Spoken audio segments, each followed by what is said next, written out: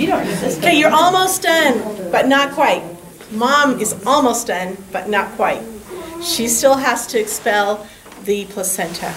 Okay, so what you're going to see, generally speaking, you're going to see the baby comes out. There may be blood with the baby a little bit, and that's often because maybe there's just a little bloody mucus or the mom tore a little bit.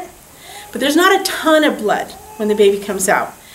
And generally, you're not going to see blood in any quantity for several minutes.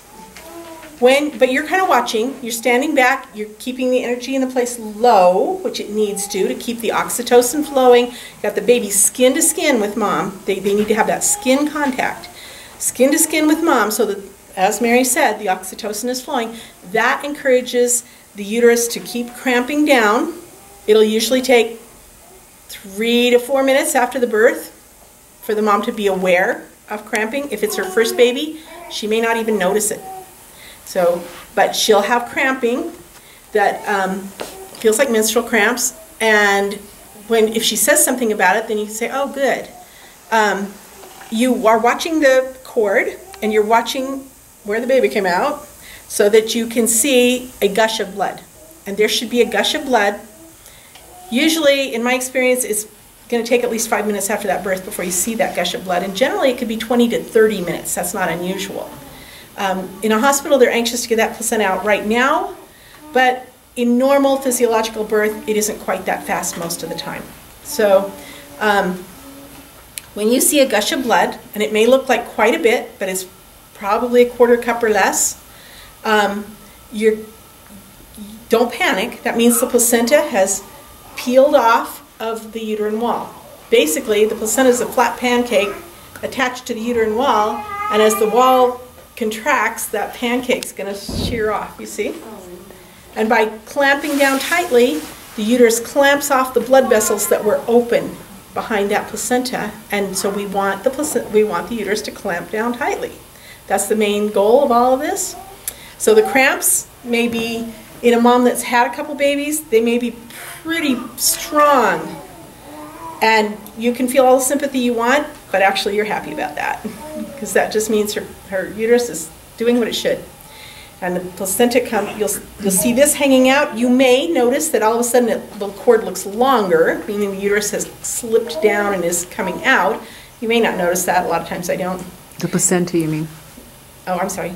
Just say that You don't again. want the uterus to come out. You want the placenta to come out. Okay. So sorry. Just start again, and just start that one part again. So you may see the cord lengthen from the outside, which means the placenta has slipped down out of the uterus and is coming down the vagina.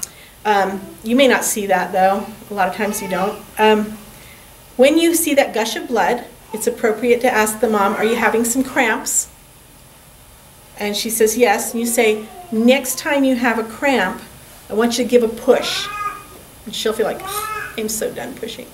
But she's going to give a push, and you can give a little bit of cord traction so that she has something to aim for, because she just pushed a hard little ball out of her, and now she's pushing jello. So you can wrap this around your fingers a couple times and give it some gentle traction only when she is pushing, only when she's having a contraction.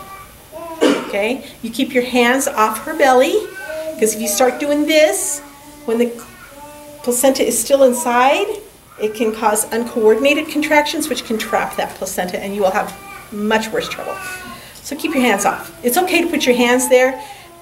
Just leave it there, and just make sure that that uterus is cramping down. You can tell, because it should be below her belly button, or right at the belly button, and it will feel like a grapefruit.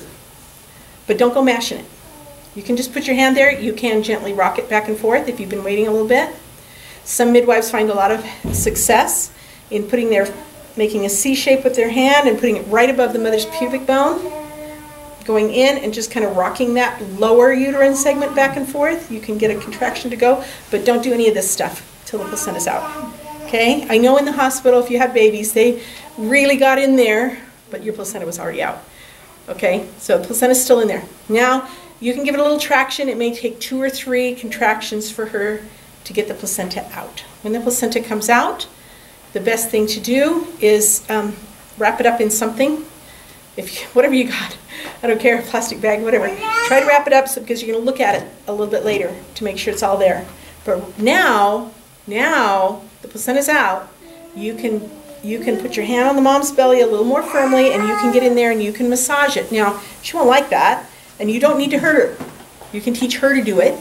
She just needs to make sure that placenta, and you're going to check her every 5 minutes or so for the first half hour to make sure that her uterus, did I say placenta? I meant uterus. That her uterus is still firm like a grapefruit. Okay? And if it stays good for half an hour, you're probably fine. Okay?